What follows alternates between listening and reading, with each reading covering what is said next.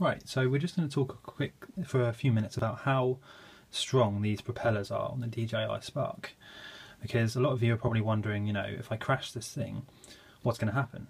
Now, the first thing you've got to understand, okay, is that this drone is not designed to be crashed, right? If you're looking for a drone that's designed to be crashed, then you've got something like this, which has like a protective casing around it.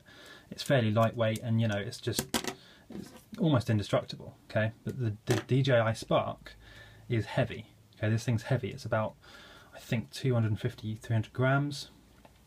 I can't remember quite how heavy it is exactly, but this thing is, you know, it's not designed to crash. So if you do crash it, it's not going to be good.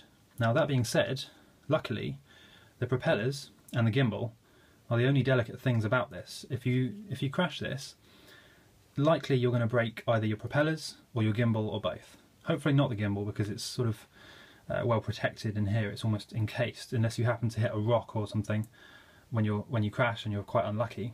Most of the time, it will crash like this on its side, and what that's going to do is it's going to mean your propellers at full speed are going to smash into the ground like that.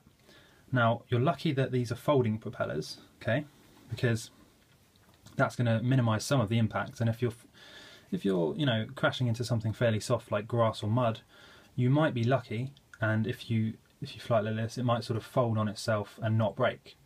However, most of the time, right, and this is just the honest truth about this, if you crash, these propellers are going to snap almost immediately. That's because they're very thin, they're very flexible, they're not designed to be crashed, because the idea is that this is so intuitive that you're not really meant to crash it, because it's got so many smart features. It knows where home is, and you know, it's just not designed to crash into things.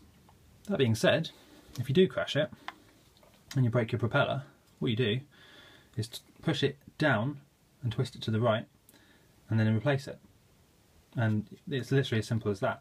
However, yes, to answer a lot of your questions, you are not meant to crash this. If you do crash it, the propellers will break, but luckily that's pretty much the only thing that will break, so you're quite safe in that sense. If you haven't subscribed already, please do, and I'll see you next time.